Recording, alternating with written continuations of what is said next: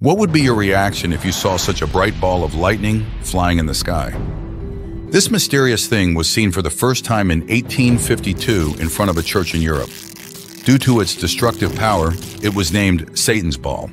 In 1877, it once again appeared floating on the water in the Golden Temple of India, and all of Punjab thought it was a part of God. So what is this strange and powerful thing after all? This is simple, rare natural phenomenon called ball lightning. This ball lightning usually forms when ordinary lightning strikes the ground with full force. Because the soil contains silicon, the silicon vaporizes and begins to float in the air.